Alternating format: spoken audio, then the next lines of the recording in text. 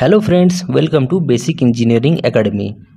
तो गाइस, आज के वीडियो का टॉपिक फोटो इलेक्ट्रिक ट्रांसड्यूसर है, जो अपकमिंग एग्जाम के लिए बहुत ही इंपॉर्टेंट है और इससे एग्जामिनेशन में क्वेश्चन पूछे जाते हैं।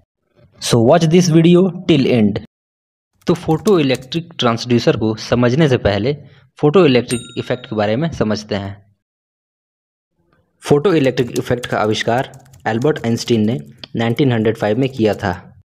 तो photo electric effect simply ejection of electron from metal और सेमीकंडक्टर सरफेस को कहा जाता है, जब radiation of light metal surface से स्ट्राइक करता है, यानी कि टकराता है। तो इसमें सिंपली एनर्जी का ट्रांसफ़र होता है, मतलब जो इनकमिंग लाइट का रेडिएशन आ रहा है वो इलेक्ट्रॉन में शिफ्ट हो जाता है, जिस कारण इलेक्ट्रॉन एनर्जाइज हो जाता है और मेटल सरफेस से रिलीज होने लगता है। फोटो इलेक्ट्रिक इफेक्ट में थ्रेशोल्ड फ्रीक्वेंसी का इंपॉर्टेंट रोल होता है। थ्रेशोल्ड फ्रीक्वेंसी वो फ्रीक्वेंसी है जिसके बाद इलेक्ट्रॉन्स मेटल सरफेस से इजेक्ट होने लगते हैं। Photo electric transducer. तो फोटो इलेक्ट्रिक ट्रांसड्यूसर एक ऐसा डिवाइस है जो लाइट एनर्जी को इलेक्ट्रिकल एनर्जी में कन्वर्ट करता है।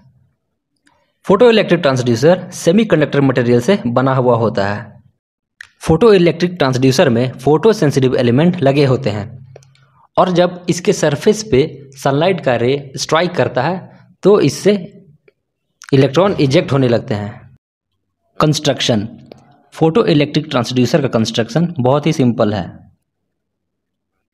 फोटो इलेक्ट्रिक ट्रांसड्यूसर में फोटो सेंसिटिव एलिमेंट्स लगे हुए होते हैं जो semiconductor materials like cadmium selenide, germanium और सेलेनियम से बने हुए होते हैं।